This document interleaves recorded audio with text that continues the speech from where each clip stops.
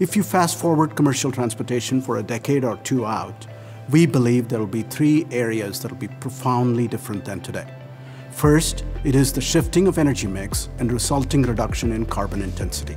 I believe the future of energy in commercial transportation can be summed up simply as zero carbon emissions, well-to-wheel, period.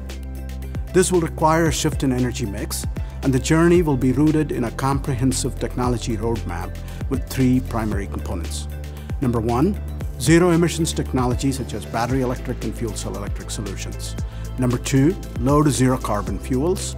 And number three, fuel agnostic powertrain platforms. Secondly, software will enable a safer, more reliable and efficient transportation system. We are already in a rapid period of software development, helping fleets avoid accidents, optimize their fuel usage and identify their best routes.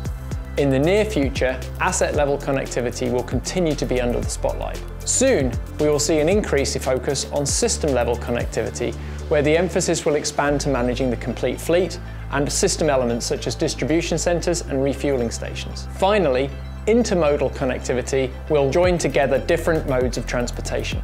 Autonomous vehicles will reshape trucking. A key outcome of the rise of autonomous trucking could be the competitiveness of trucking against other modes of transportation, such as rail. Autonomous trucking could also impact the fundamentals of the industry because these vehicles will be highly utilised, which can lead to shorter replacement cycles and lower overall volumes of vehicles in the market.